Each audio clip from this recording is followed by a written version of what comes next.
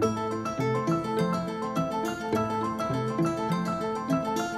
talked about sleep a minute ago, but let's talk particularly about sleep apnea and whether that could really directly lead to Alzheimer's disease. Well, if sleep apnea is an indicator that you may be having vascular problems,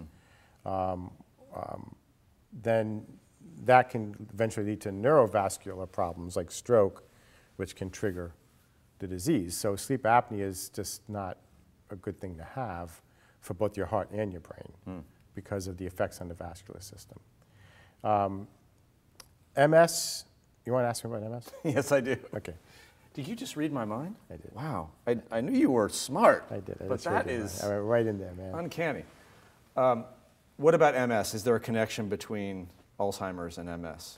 Remarkably, there's not much of a correlation between MS and Alzheimer's disease. So inflammation is involved in both, but MS is pretty distinct from Alzheimer's. But there is a connection between Parkinson's and Alzheimer's.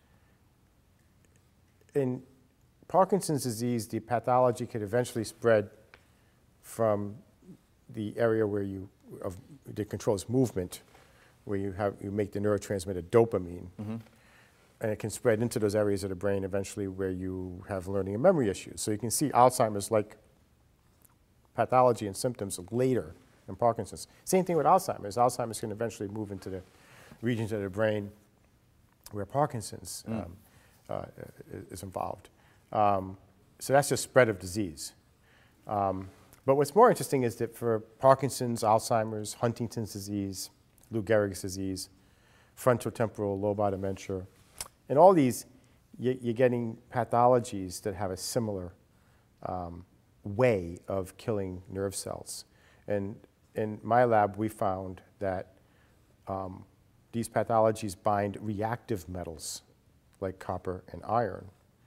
And then this creates free radicals to be made as the metal interacts with the pathology. So this is yet another way to make the nerve cell sick and kill it once you have the pathology. And it seems to be universal against these different neurodegenerative diseases that reactive metals work with the pathology to bring about nerve cell death.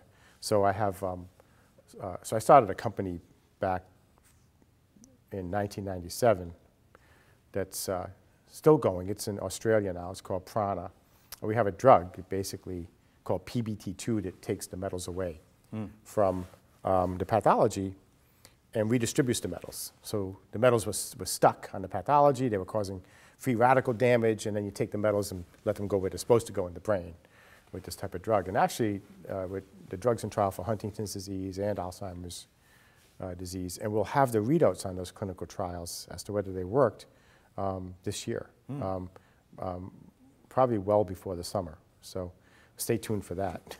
One of the themes of our discussions, of all three of the discussions today, is that even though we are Cure Alzheimer's Fund and studying Alzheimer's disease very specifically and trying to attack Alzheimer's disease very particularly, it's one of the common themes is we're coming up with stuff that could very well, almost very likely, be also used to attack other diseases. Yes, by concentrating on some of the common mechanisms, like inflammation, in all neurodegenerative diseases, Parkinson's, Alzheimer's, Lou Gehrig's, et cetera, there's inflammation and subsequent to the pathology. And if you can find a magic bullet, in all these cases, that doesn't allow the brain to overreact to pathology and become too inflamed, you're going to help all those diseases all at once. So if we find a drug that hits CD33 on the microglial cells and figure out a way to keep those microglial cells happy and protective in the brain rather than killing the brain, that's going to be useful for all neurodegenerative diseases where inflammation is the final thing that takes you out. Likewise with the metal, finding these metals that interact with the pathology. If you have a drug like I think we do, hopefully, that safely removes that drug from the pathology, then that would be useful for all these different diseases. That's why the same drug is being tested in Huntington's and Alzheimer's disease.